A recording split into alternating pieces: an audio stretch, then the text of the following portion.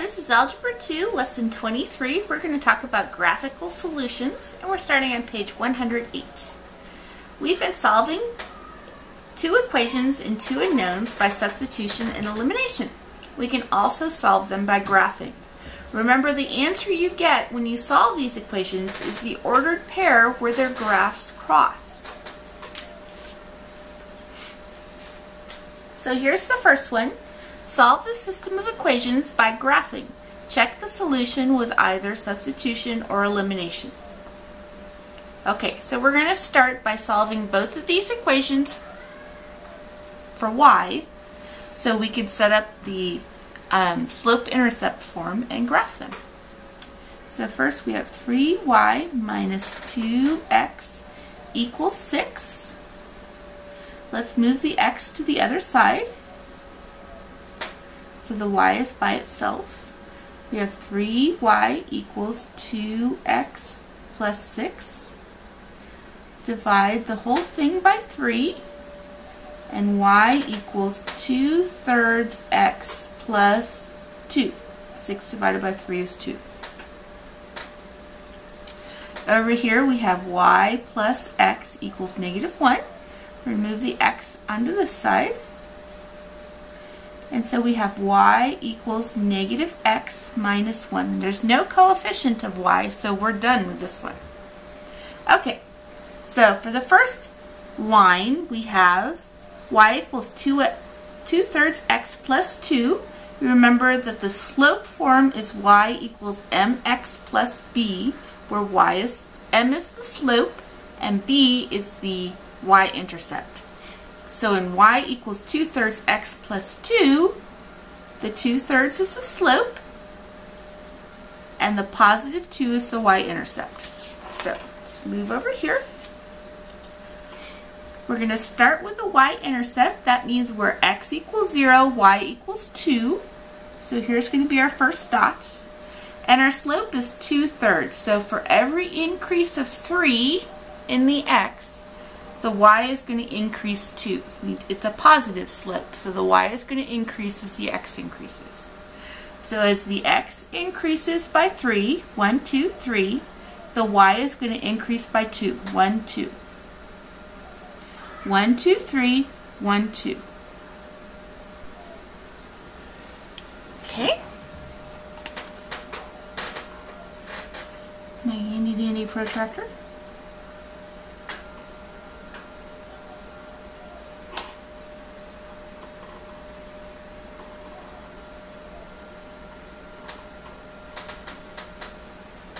Okay, we're going to label this line. This is y equals 2/3 x plus 2.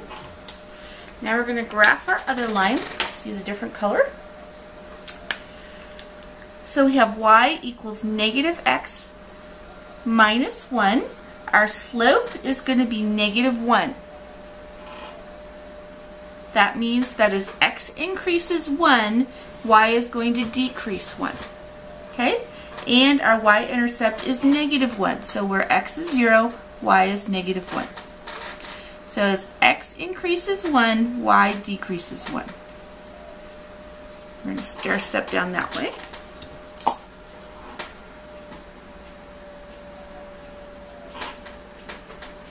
Draw our line.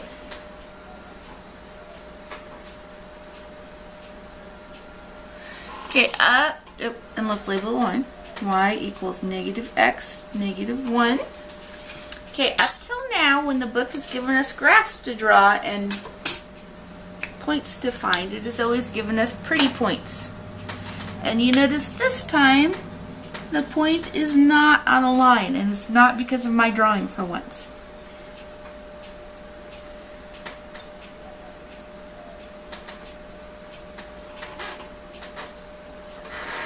Because the point is not pretty does not mean necessarily that it's wrong.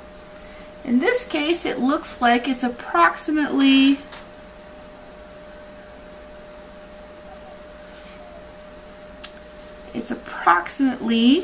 -1 and 6/7. And about 6/7. Alright, so that is my guess as to where this little dot lies. We can test that by checking this with substitution or elimination. We already have two equations in y. So if y equals 2/3 x plus 2 and y equals negative x minus 1, then we can just set these two parts equal to each other. So we have 2/3 x plus 2 equals negative x minus 1. Because if y equals y, then these two also have to equal each other. Alright, now we can solve for x.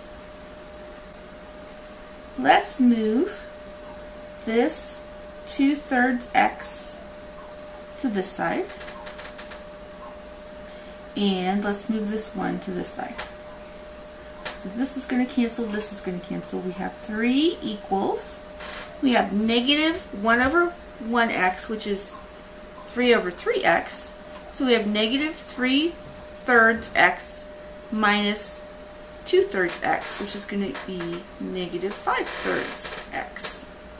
Okay, now we can get rid of the coefficient by multiplying times its reciprocal.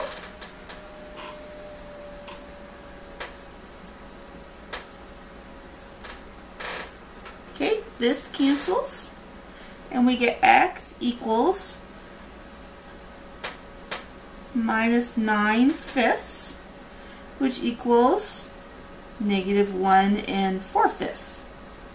Alright, I said negative 1 and 6/7. They say it's negative 1 and 4/5. I'm willing to give them that much of a fraction. Now we can put this back into both equations and solve for y.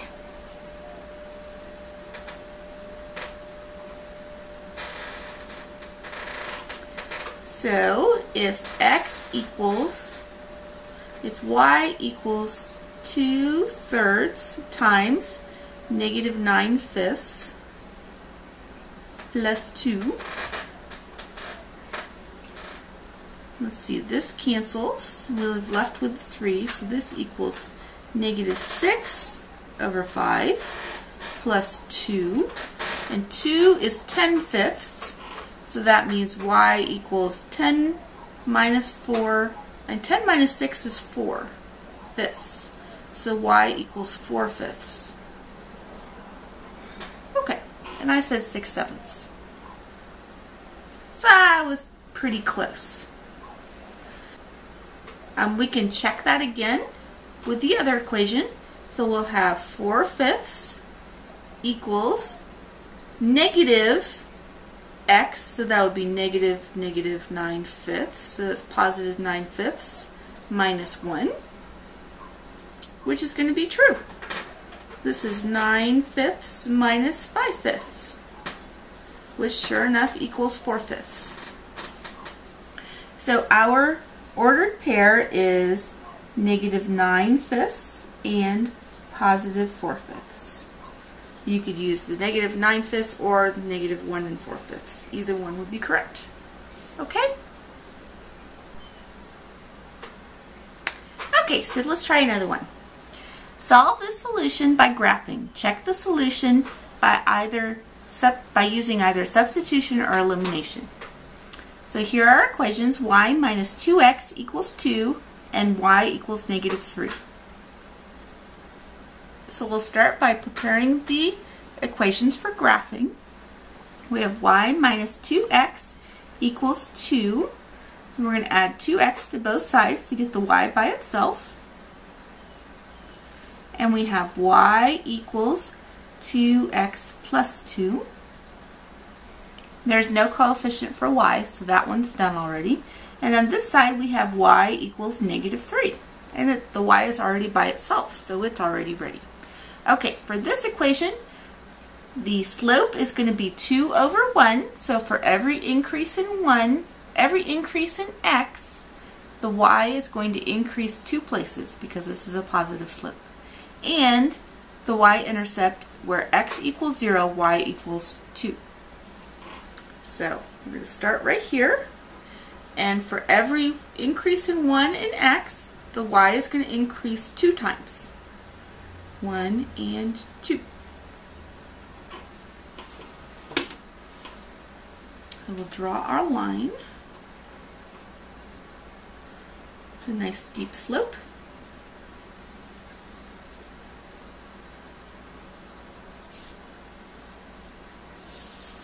Okay. So the next one in a different color. Oop. First I need to label this line. This is y equals 2x plus 2. Please label your graphs. Okay? The next one is y equals negative 3. That means for any x, y is going to equal negative 3. So we're going to come down here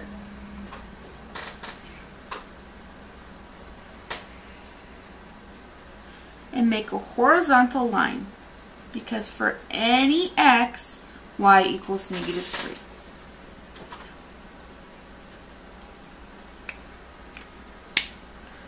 Okay, so the point where these two lines meet is right here, where y equals negative 3, obviously, and x equals